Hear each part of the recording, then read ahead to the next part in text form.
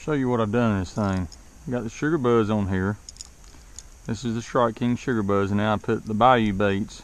This is actually a shrimp on the back. The way I've got it running is that tail's going to sit there and flop. As it's going through the water, that tail's going to sit there and flop like that. Let's see if I can't get strikes from it.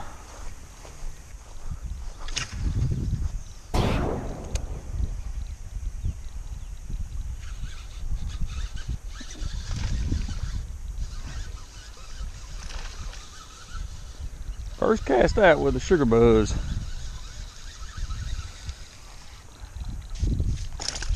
There he goes.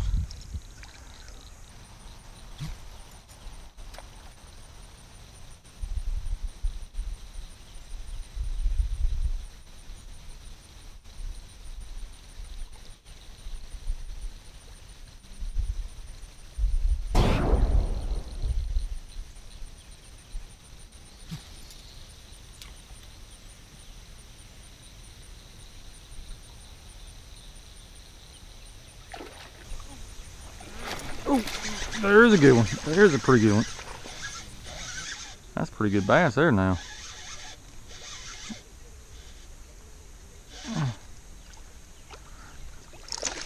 Yeah, that's a good one. Yeah. Oh. Well, that's two that's come off. I see I'm gonna have to put a trailer on this thing. Look at that toad. Woo!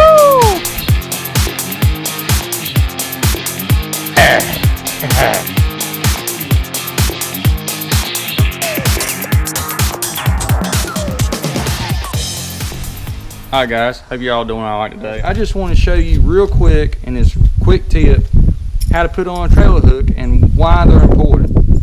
They're important because you see me miss fish. I had one decent fish there that probably went 2.5 pounds that I got to the bank but wasn't able to land it and score with it because it didn't get a good hook set because it short struck it. If you've never put a trailer hook on a spinner bait or buzz bait or any kind of bait like that, I'm just going to show you real quick how to do it.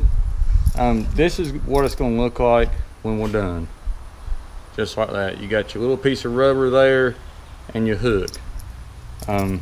Nothing to it. It's actually very, very simple. I've got these little eagle claw trailer hooks. It comes with the tubing inside it, inside the pack there. So it makes it real easy to put one on. So what I'm going to do is I'm going to take this piece of tubing and I'm going to cut about 1/4 inch, right at 1/4 inch, about that much off. Let's say right about 1/4 inch.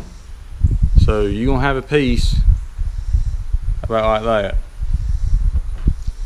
And then you want to take and just slide it right onto the top, right over the eye, just like that. Alright, now what you want to do, I'm using this sugar buzz spinner bait, and I'm going to take it and I'm going to just feed the eye